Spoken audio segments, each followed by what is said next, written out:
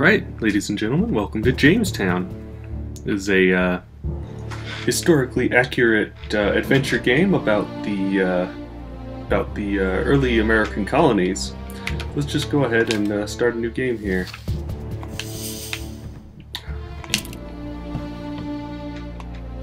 And I'm playing with a controller because you always play point-and-click adventure games with a controller, right? Yep. And I love this game, I love the music, I love everything about it, and so let's get started here. Let's go ahead and let the cutscene run. I must admit, nothing could have prepared my old eyes for what lies before them.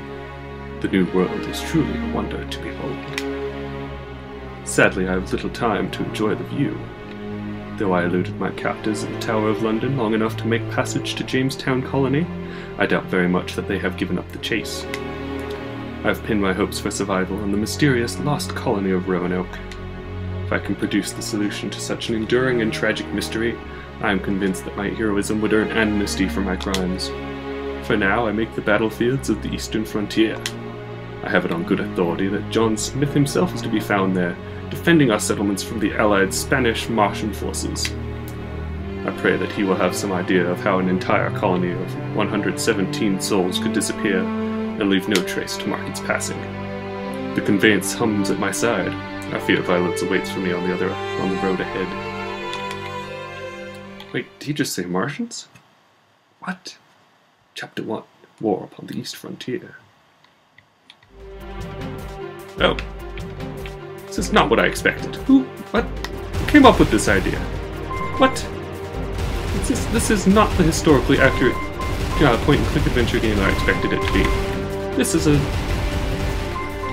a shooter with amazing music and absolutely beautiful mechanics. One of my favorites, I must say. So in reality, this is Jamestown. It takes place on the planet of Mars, which is the New World. The year is still 1619.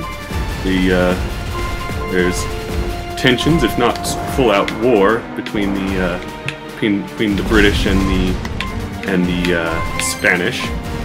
They both want control of this area, and the Spanish have allied themselves with the Martians. As you can see, like most of the Martians are these weird tentacled monster things. But the Spanish have outfitted them with modern weapons, so they shoot at us now. Oops. Thanks, guys on the ground. Basically, I'm flying my ship, and I died. But I'm flying my ship. This gun is my normal gun. This is my special gun.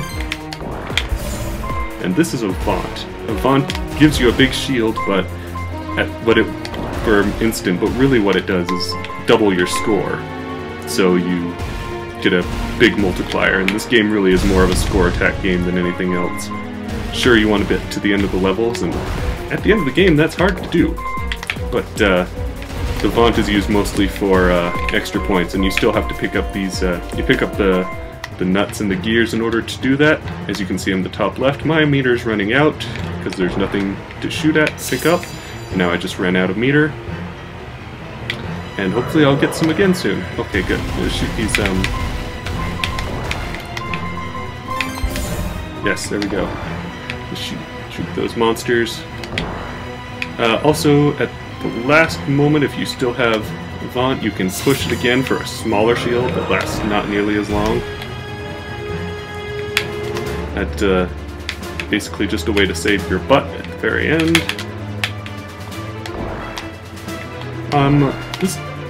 This ship is alright. I mean, it's not my favorite, really. Just because the special gun, it stops at whatever's in front of it, like this. There's another one it's a little bit similar, but travels through things like a big bowling ball. And that's my favorite one, really. But plus also, you go really slow when you're using the gun with this, the special gun. And yeah, I'm really bad. but I still love this game. There we go, beat the first level.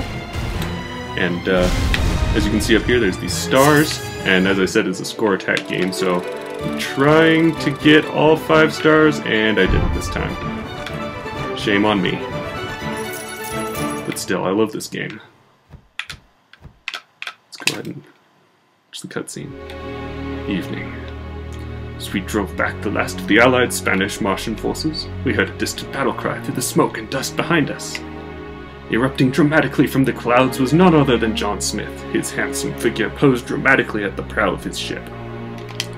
This dashing interest came a moment too late to render us any actual assistance, but the man's eagerness and thirst for adventure will do much to forgive his lacking punctuality.